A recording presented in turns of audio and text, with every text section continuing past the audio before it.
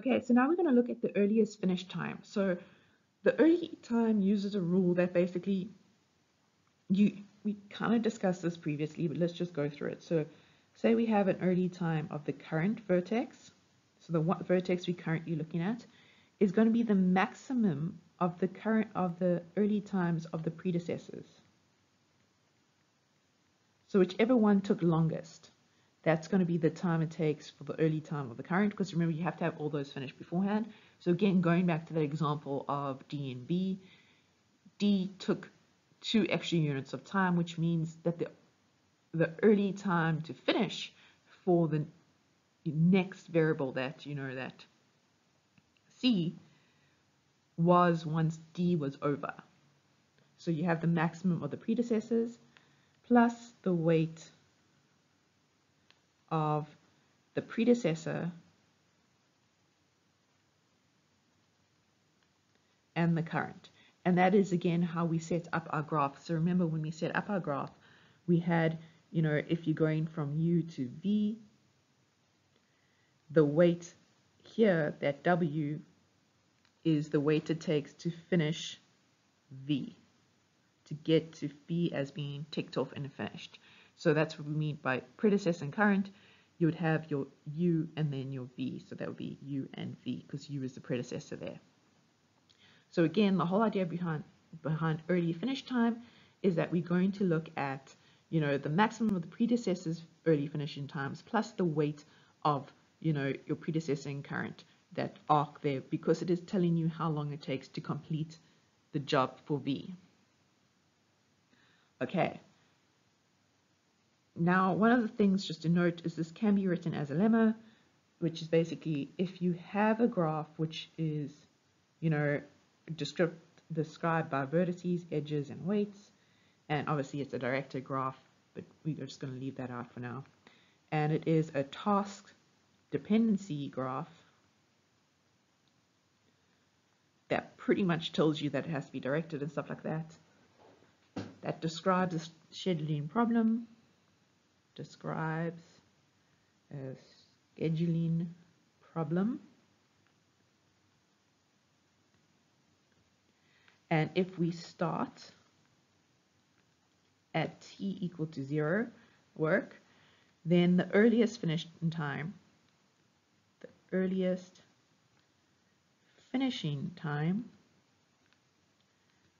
TV, at which you're going to finish the task that corresponds to vertex V, is the weight of a maximal weight walk from S to V. Okay, so because the way that we wrote this out and the way that we described it, it is going to be the weight of the maximal weighted walk from S to V. Because remember, the maximal weighted walk is going to take into account, the path where you have the highest numbers of weights occurring, which means it automatically takes into account which one is the max of the predecessors. And it automatically takes into account the weight of the predecessor and the current. Just one thing to note. So if you were utilizing the form where you had S and you had the 0 there, and then you get to A, and in other words, your weight of your edge is the time it takes to complete this job instead of this job as we're doing in all of these cases. So the beginning, the one where the arc radiates out of, if it is writing it as that job, then this maximal weighted walk from S to V is actually going to give you the earliest start time, not the earliest finishing time. So again, that is what I mean by if you do set it up differently, you have to take that into account. So the mathematics is going to be different. So again, we'll be utilizing the idea where we have our start, and then we have, say, A took 7 units, whereas this one has the 7 occurring over here.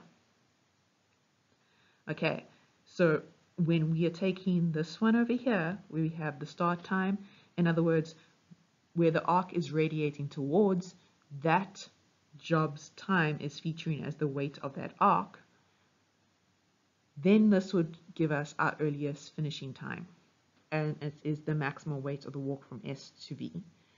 If you're doing it in another approach where you have, again, let's just walk through this, where you have in the situation of A's time is only occurring in the arc radiating out, which means from S to A you have a 0 kind of situation occurring.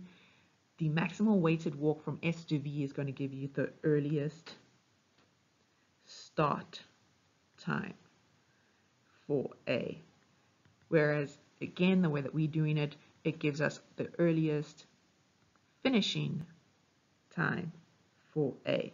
So again, the whole idea behind this is just to remind you that your definitions and the way things are set up is going to make a huge impact to what the actual theorems and definitions that follow this, or follow whatever you did, are going to have on the rest of your work. So that's one of the reasons why I do keep on mentioning this and bringing this up.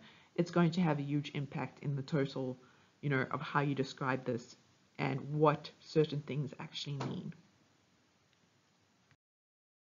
Okay, so we're just going to go back to the director graph that we drew earlier in our example when we had the tasks. I'm just going to add the weights to it. So again, just reminding you that here I'm saying that if the arc from S to A is indicating the time it takes to complete task A. So then we have that one as 12. That one must also be 12. And again, just take a note of that. So the way that we're writing this, the way that we're describing it, the arc going into B, okay, is the time it takes to complete B, which means all the arcs going into B need to be 12, because that's the time it takes to complete task B. Okay, so just be aware of that and make note of that. So when you're doing it, particularly in this way, where the arcs going into the vertex are going to have the weights of the time it takes to complete that vertex's task. In other words, by the time you then get to that vertex, you have done or you have finished your task. That means, all the vertexes radiating towards B will have the same weight, and all the vertexes radiating towards A will have the same weight, and all the vertexes radiating towards, F will have the same rate, G will have the same rate, and etc. So just bear that in mind. Okay, so I just want to take that away and move on to adding in the rest of the weights again. So we have the 4, we have the 16, we have the 3, we have the 7. These are all 0. Okay, and we have the 4 over there. So now we have our director graph. So let's work out the earliest finishing times for the different tasks. So the earliest finishing times for the different tasks, obviously the starting one is going to be 0 because it's literally just the start. Then what you're going to do is you're going to basically have 0 plus 7, and you're going to have the earliest finishing time of A is 7 units. You'd also look at, so you're going to look at all the arcs radiating out of S first. So then you're going to go down to D, and you're going to be, again, 0 plus 4, and that's going to give you your 4. We're going to look at earliest finishing times, will always be represented by square brackets in this scenario. So just be aware of it. So the earliest finishing time, square brackets, and we also refer to it as ET, earliest time. Just bearing in mind, in a lot of project management courses and stuff, there's also the earliest starting time. So just bear in mind the differences between the two of them. Again, the earliest starting time would be something we are going to end up looking at, or actually no, we look at the latest starting time, but it is something that you can look at, again, if you had switched the way that you represented your graph. So just bear that in mind and keep notes of that, particularly if you go look at external resources. Okay, so let's just continue on. So we've done both A and D. So now we're going to investigate all the arcs radiating out of A and all the arcs radiating out of D. So we're going to continue on, and we're going to be like, okay, we have 7. So that is the earliest finishing time of A plus the 12. But we're also going to look at the other arc that's radiating into B, which is the earliest finishing time of D plus 12, which is 4 plus 12. And we're going to take whichever one of these is maximum. So obviously in this case, 7 plus 12 is bigger than 4 plus 12. We should hopefully know that the reasons why. So the earliest finishing time of B is going to be the maximum of those. So it's going to be the 7 plus 12. Why? Because it needs task A to be finished and task D to be finished before it can even be started, which implies that you have to take the biggest one for it to actually be finished. Okay, so the earliest finishing time there is 19. We're going to then move on to the other arc. So we've looked at all the arcs radiating out of A. We now need to look at all the arcs radiating out of D. So we have also D to E. So we have the 4 plus 16. There are no other arcs radiating into E, so we don't have to do any additional checks there. So we know that this one is going to just be 20. Okay. Next up, again, we're going to look at everything on this level. It makes it a little bit easier if you do lay it out like this. You don't have to, but it does make it a little bit easier for you. So you're going to have 19 plus 4, okay? And 19 plus 4 gives you 23. There are no other arcs radiating towards L, so that's the only one that we have to look at. So now we are going to go down and look at all the arcs radiating out of E. So we have this 20 plus 3. That's going to give us 23 here. There are no other arcs radiating into F, so we don't have to compare anywhere else. And then we're going to have 20 plus 7 here, which is going to give us 27. Okay?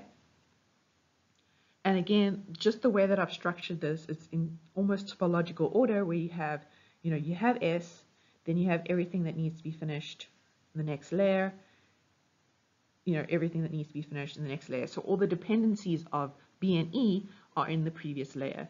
And then you have all your dependencies for L, F, and G are in the previous layer. So it just helps just a little bit. Again, you don't have to do that, but it just is something to consider. And if you go further on, it's more and more useful. And it's referred to as topological ordering. Okay, so now we have L, F, and G. We need to look at the earliest finishing time for T. So in all of these, it's going to be 23 plus 0, which is 23. It's going to be 23 plus 0, and then it's going to be 27 plus 0. So again, you're going to take the maximum of them for the earliest finishing time. And so the earliest finishing time is going to be 27. Okay. You can write this in table form, so you'll have early time for start is equal to 0, early time for D is equal to 4, early time for E is equal to 20, early time A is equal to 7, and I think you get the idea of this, so I'm not going to rewrite all of them down, but that is just the approach and the way that you can do it. So the earliest finishing time, you're going to go through from your start. You'll investigate all the arcs radiating towards, for example, A, and you'll take the maximum of these summations to give you your early finish time for A. Same thing will happen for your D and your B and everything like that.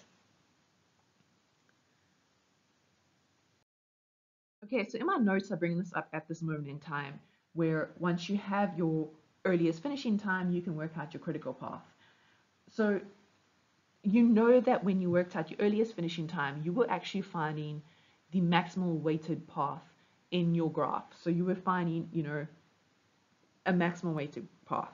Now, if you're keeping track of exactly where you were going, you would automatically know that the maximal weighted graph is from S to D to E to G to T. Okay, and how would you have known that is, well, you would have first done, your A, and you would have done your D, and then you would have moved on to your B, and then you would notice, okay, your D is impacting your B, right? So you would have had, at that point, it was either going to be B or E as your next critical situation. But when you look at, your B and your E, you would have seen, okay, your E was creating a bigger time period. It was creating that 20 situation. And so then you would have been like, okay, E is now my critical path. Well, on my critical path, so I would have been there, and then I would have been, okay, now that. And then I would have looked at, okay, E is definitely critical at this moment in time. And you would have been able to then go through the process of determining that G is critical as well. And you would have had your critical path as S, D, E, G, and T. Obviously, again, we are going to be showing in the very next section how you can find your critical path without, analyzing this whole process. But the whole idea is your earliest finishing time gives you that weight of that maximal weighted path. So you'll have a weight of that path is 27. That is the weight of your maximal weighted path, which is the critical path in your graph.